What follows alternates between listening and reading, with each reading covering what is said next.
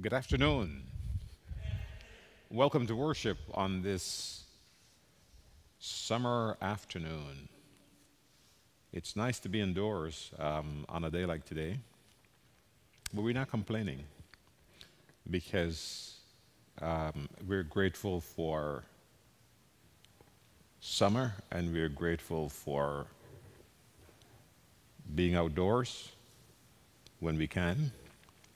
And we're grateful for the sunlight that gives so much to the plants and life that we share on this planet. So we're thankful.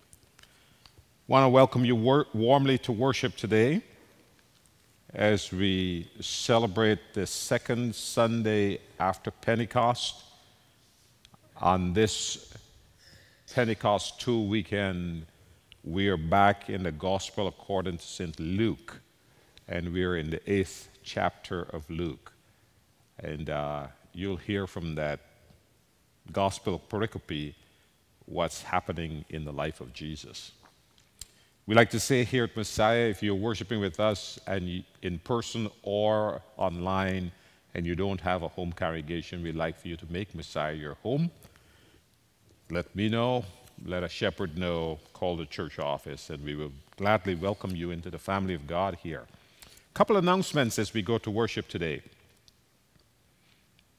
You're invited to an event in memory of John Curtis on Sunday, July the 3rd, that's 4th of July weekend, at 3 p.m. at Springfield Botanical Gardens. This is a special event that honors the life of John, the late John Curtis, and Carolyn and the kids are more than happy for you to join them at this event. I think it's going to be the unveiling of a sculpture in his honor. So plan on attending. I plan to be there, and I hope you can join us as well. And then we continue with our efforts to help Ukrainians who are arriving in our area. You notice on the pews that there are mustard-colored envelopes that say Ukraine Refugee Fund. Use that envelope to be generous with your gifts towards this much-needed cause. In our prayers today, we are praying for Ukrainians who are suffering, who feel trapped, who are injured, who are grieving their loss, and defending their freedom and nationhood.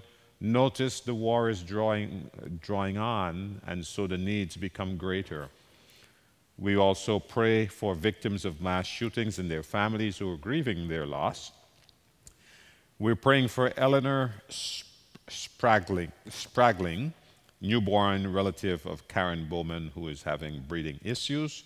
We're praying for Bob White, who is preparing for a follow-up surgery, and for Dolly Darson, who is preparing for surgery. That's Samantha's mom. We're praying also for all who are privately dealing with health crises. And today we remember also in our prayers Mildred Zaraban, who is the grandmother of Don Gutierrez. We've been praying for her a couple of weeks now.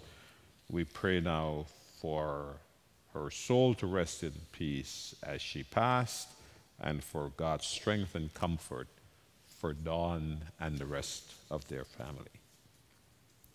These are all the announcements that I have for you. Stand with me as you're able as we go to worship. With the words of the psalmist, I will declare your name to my people. In the midst of the assembly, I will praise you. In celebration of our baptism in Christ, we worship God in the name of the Father, and of the Son, and of the Holy Spirit. Amen. Pray with me. Almighty God, to you all hearts are open, all desires known, and from you no secrets are hid. Cleanse the thoughts of our hearts by the inspiration of your Holy Spirit, that we may love you completely and worthily magnify your holy name, through Jesus Christ our Lord. Amen. The hymn, All Are Welcome.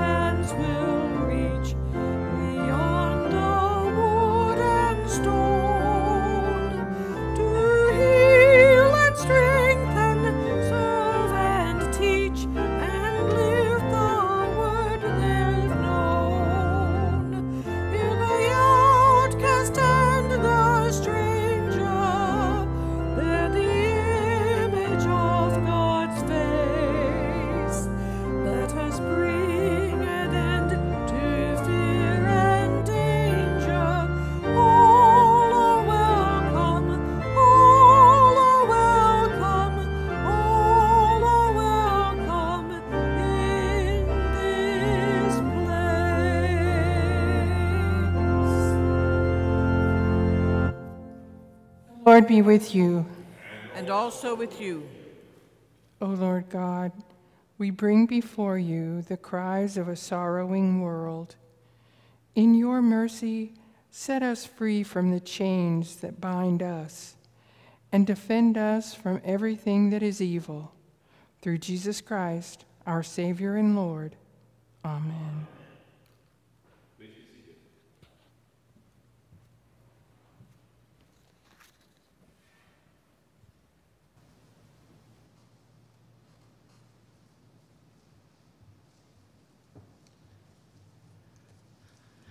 The first reading is from Isaiah 65.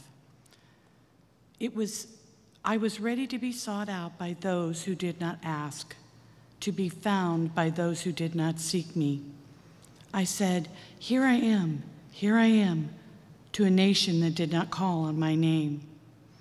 I held out my hands all day long to a rebellious people who walk in a way that is not good, following their own devices.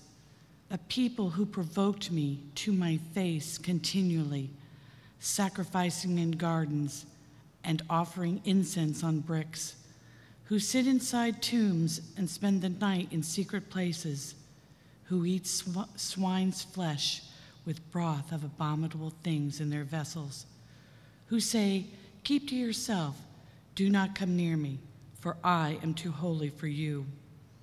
These are a smoke in my nostrils, a fire that burns all day long. See, it is written before me, I will not keep silent, but I will repay.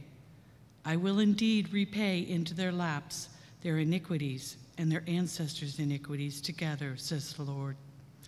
Because they offered incense on the mountain and reviled me on the hills, I will measure into their laps full payment for their actions. Thus says the Lord, as the wine is found in the cluster, and they say, do not destroy it, for there is a blessing in it, so I will do for my servant's sake and not destroy them all. I will bring forth descendants from Jacob, and from Judah inheritors of my mountains. My chosen shall inherit it, and my servants shall settle there. The word of the Lord. Thanks be to God. The second reading is from Galatians. Now before faith came, we were imprisoned and guarded under the law until faith would be revealed. Therefore, the law was our disciplinarian until Christ came, so that we might be justified by faith. But now that faith has come, we are no longer subject to a disciplinarian. For in Christ Jesus, you are all children of God through faith. As many of you as were baptized into Christ have clothed yourselves with Christ. There is no longer Jew or Greek. There is no longer slave or free. There is no longer male or female, for all of you are one in Christ. And if you belong to Christ, then you are Abraham's offspring, heirs according to the promise. The word of the Lord. Thanks be to God.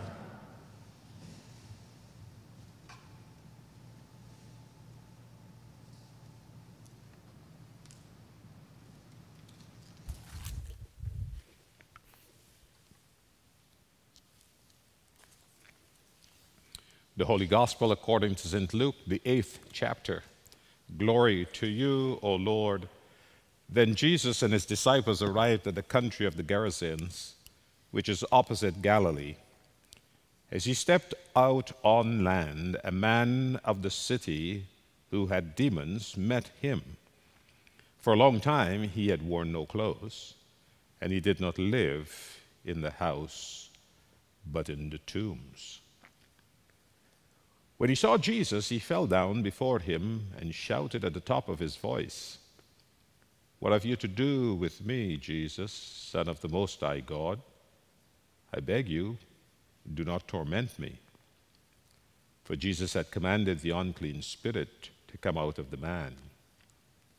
For many times it had seized him. He was kept on the guard and bound with chains and shackles.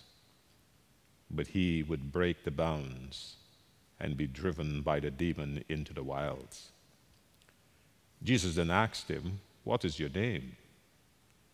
He said, "Legion," for many demons had entered him. They begged him not to order them to go back into the abyss. Now there on the hillside a large herd of swine was feeding, and the demons begged Jesus to let them enter these. So he gave them permission. Then the demons came out of the man and entered the swine, and the herd rushed down the steep bank into the lake and was drowned. When the swineherders saw what had happened, they ran off and told it in the city and in the country. Then people came out to see what had happened, and when they came to Jesus, they found the man from whom the demons had gone out sitting at the feet of Jesus, clothed and in his right mind. And they were afraid. Those who had seen it told how the one who had been possessed by demons had been healed. Then all the people of the surrounding country of the Gerasenes asked Jesus to leave them, for they were seized with great fear. So he got into the boat and returned. The man from whom the demons had gone begged that he might be with him, but Jesus sent him away, saying, "Return to your home and declare how much God has done for you." So he went away, proclaiming throughout the city how much Jesus had done for him. The Gospel of the Lord. Praise to you, O Christ. Please be seated. Sanctify us in your truth, O Lord, for your word is truth. Amen.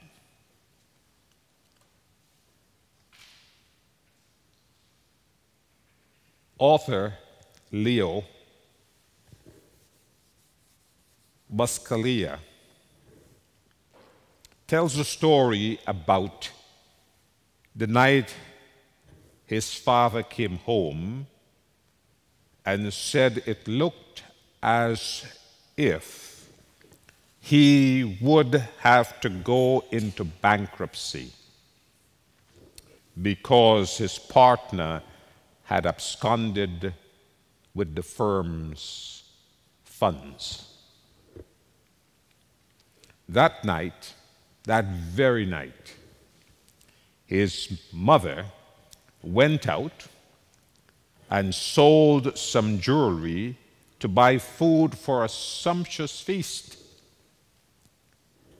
And she was scolded for doing so by other members of the family. We hear in a new way the gospel pericope on this Juneteenth and Father's Day weekend. Everything about this man left a bad impression. He was possessed by demons. He lived in tombs. He walked about naked. He had to be guarded. Sometimes he was confined with chains, but he would break free and run off like a wild animal. So much so that I wondered, upon reading this gospel pericope, if anyone felt sorry for him. His parents probably did, but we're not told. They must have suffered embarrassment and felt powerless to help him. I imagine that some people were cruel to him, and not only cruel to him, but critical of his parents for not doing more to keep their community safe. So this is a broken community, not unlike ours. Like the demoniac, we have a serious problem with mass shootings. but a bigger problem preventing it from happening again and again and again. The Band-Aid efforts to restrain Legion with chains did not work, and so too, talk without action in a culture of gun violence achieves nothing. Powerlessness to improve the quality of life in community leads to anger, frustration, and apathy. It is hard to believe that the very first person Jesus met at Gadara, and I'm using Matthew's location because Matthew's location seems more plausible. It was just 6 miles from Galilee, over against the Gerasenes, which is 33 miles from Galilee. And they said they just went across the lake, right, on the other side. It is hard to believe that the first person Jesus met when he got out of the boat was this demon-possessed man. He saw how troubled the man was and called out his oppressors.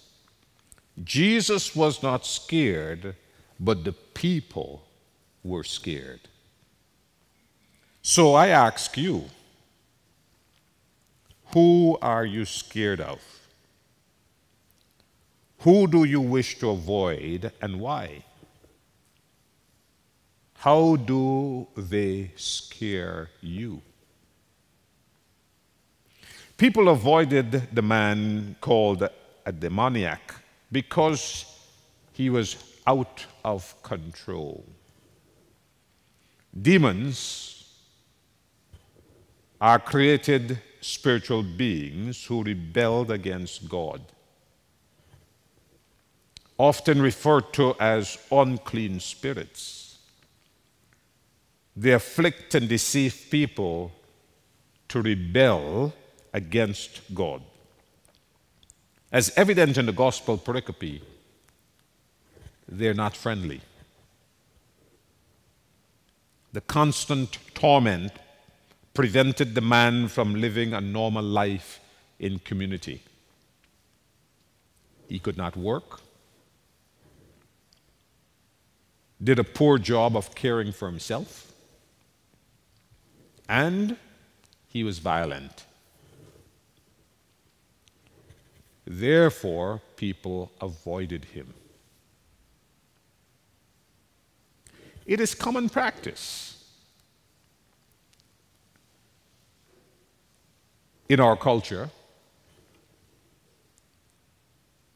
to like people who like us. We associate with people of similar interests, ethnicity, socioeconomic status, and so on. We assume that if they are not like us, then they will not like us. That the other is dissimilar threatens homogeneity of community. As such, we resist new knowledge and experiences that would translate into self-expansion opportunities. By freeing the demon-possessed man, what Jesus does is that he restores community. Freed from powers that divide and destroy, the people, including the demoniac, become a healing community. Gadara becomes a place for people to flourish spiritually, vocationally, socially, and economically.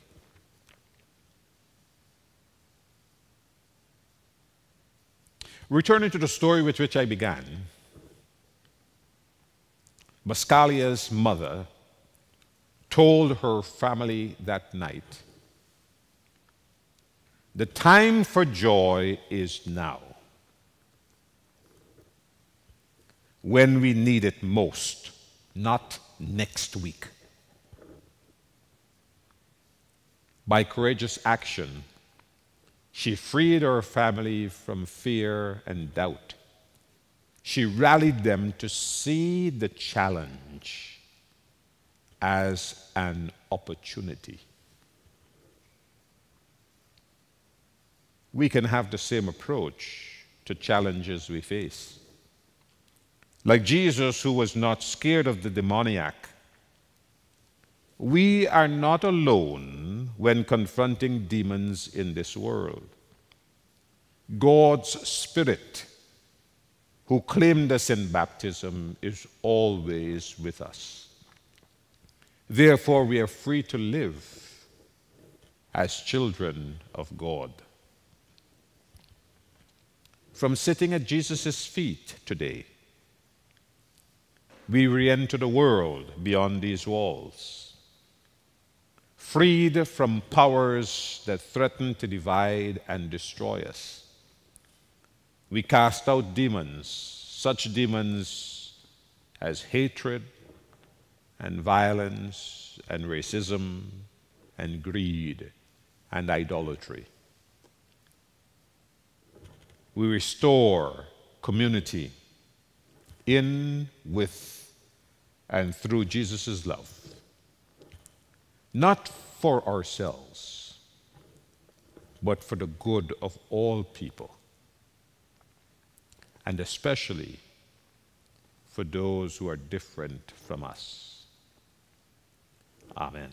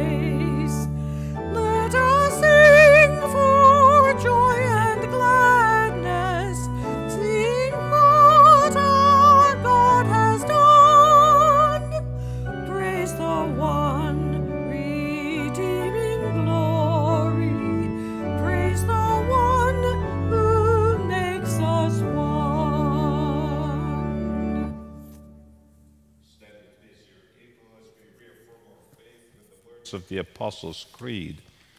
I believe in God, the Father Almighty, creator of heaven and earth. I believe in Jesus Christ, God's only Son, our Lord, who was conceived by the Holy Spirit, born of the Virgin Mary, suffered under Pontius Pilate, was crucified, died, and was buried. He descended to the dead. On the third day he rose again. He ascended into heaven. He is seated at the right hand of the Father, and he will come to judge the living and the dead.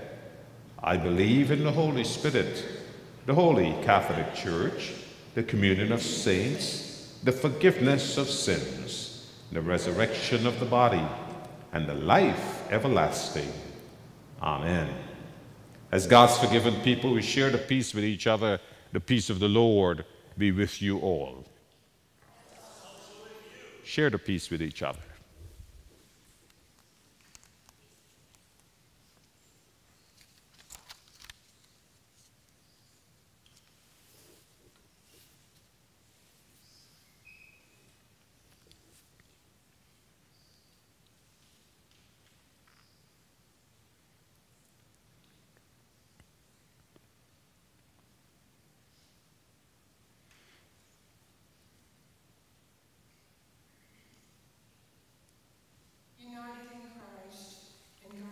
Spirit, we pray for the church, the creation, and all in need. Holy God, you hear the cries of those who seek you. Equip your church with evangelists who reveal the continuous call of your outstretched hands and your promises of a home in you. God of grace, hear our prayer. You hear the cries of the earth and our need to restore places where land, air, and waterways have been harmed. Guide us to develop and implement sources of energy and food production that do not destroy the earth. God of grace, hear our prayer. You hear the cries of those who are marginalized or cast out. On this Juneteenth observance, guide us continually toward the end of oppression in all its forms, especially the violence of hatred, and bring true freedom and human flourishing to all your beloved children. God of grace, hear our prayer. You hear the cries of those who suffer. Come to the aid of all who are homeless, naked, hungry, and sick, especially Nathan, Eleanor, Dolly, Elliot, those receiving treatment for cancer, Randy, Bob, Bev, Ruth, Beth, Georgetta, Eddie, Duke, Charlie, Reese, Dan, Hope, and Joanne. Bring peace to any experiencing mental illness and those who suffer privately, that they can clearly recognize your loving presence. God of grace, hear our prayer. You hear the cries of those who celebrate and those who grieve on this Father's Day. Nurture mutual love and tender care in all relationships, and comfort those for whom this day brings sadness or longing. God of grace, hear our prayer. We give thanks for the faithful departed, whose lives proclaimed all you had done for them, especially Mildred. At the last, unite us with them as we make our home in you. God of grace, hear our prayer. God of every time and place, in Jesus' name, and filled with your Holy Spirit, we entrust these spoken prayers and those in our hearts into your holy keeping. Amen. Amen. Please be seated.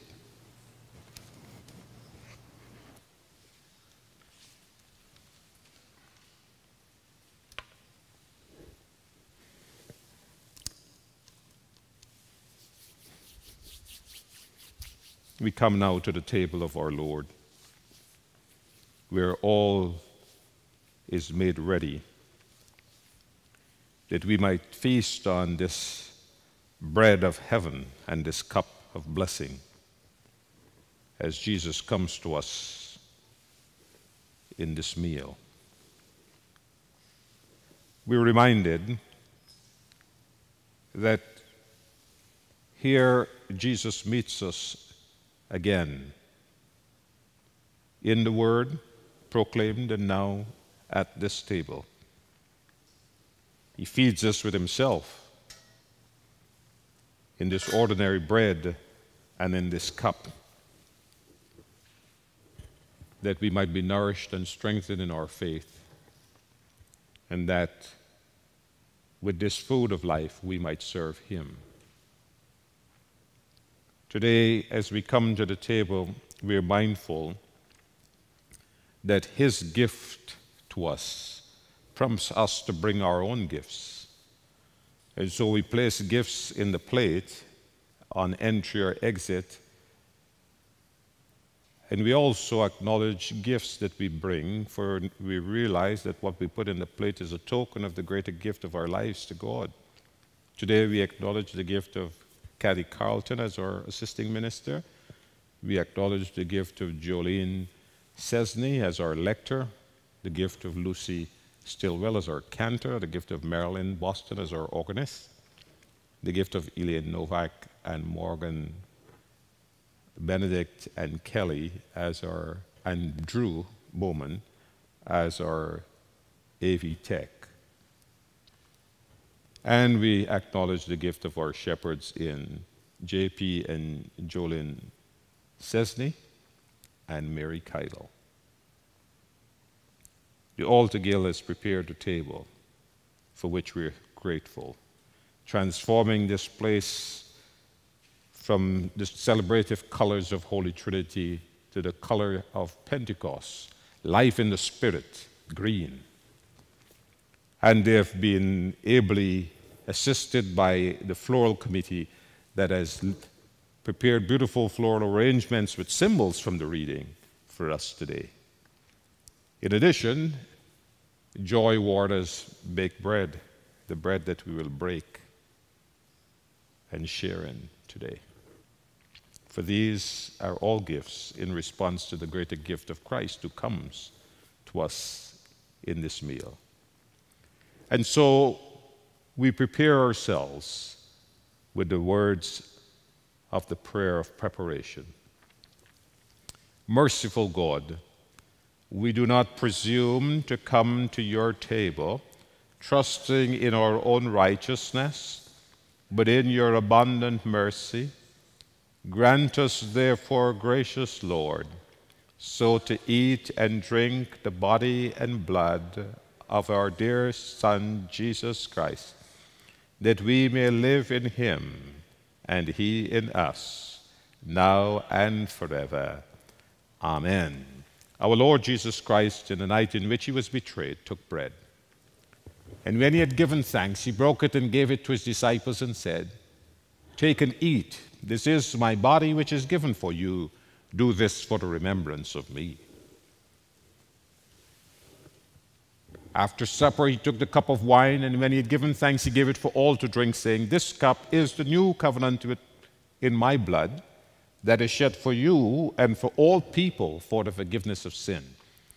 Whenever you drink it, do it for the remembrance of me." Lord, remember us in your kingdom and teach us to pray. Our Father in heaven, hallowed be your name. Your kingdom come, your will be done, on earth as in heaven. Give us today our daily bread.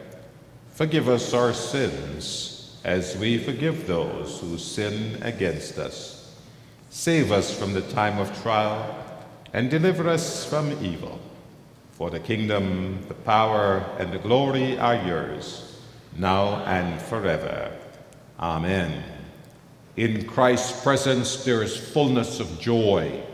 Come to the banquet.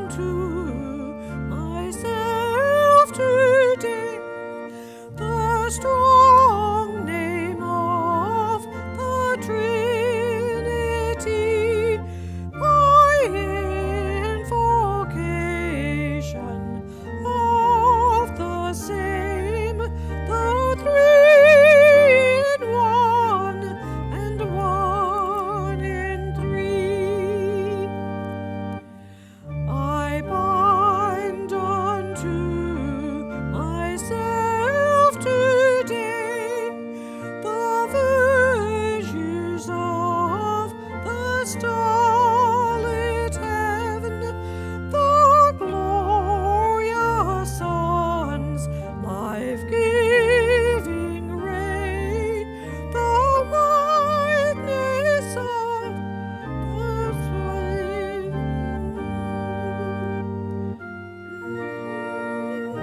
Burst from the said tomb, is riding up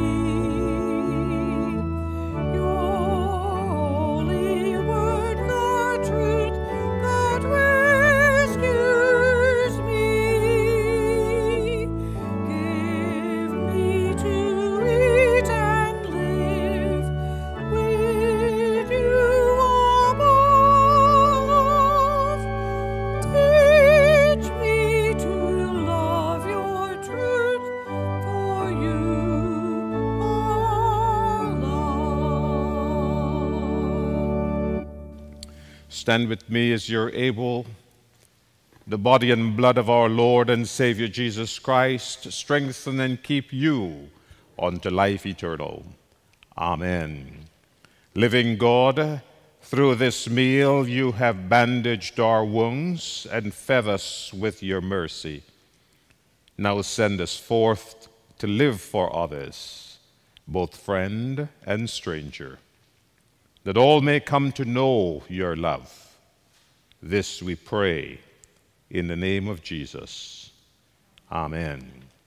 The God of peace, Father, Son, and Holy Spirit, bless you, comfort you, and show you the path of life this day and forevermore. Amen.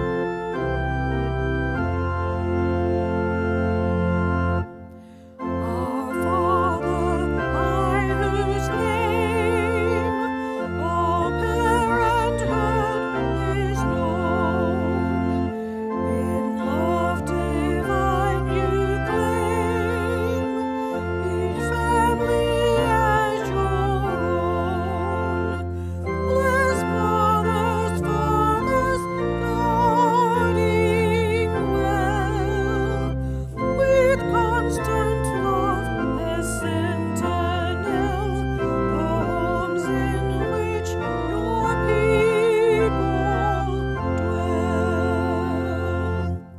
O Christ, yourself a child within an earthly home, with heart still undefiled, to full adulthood come. Our children bless in every place, that they may all behold your face, and knowing you may grow in grace. O Holy Spirit, bind us in unity, and teach us how to find the love from self set free. In all our hearts such love increase, that every home by this release may be the dwelling place of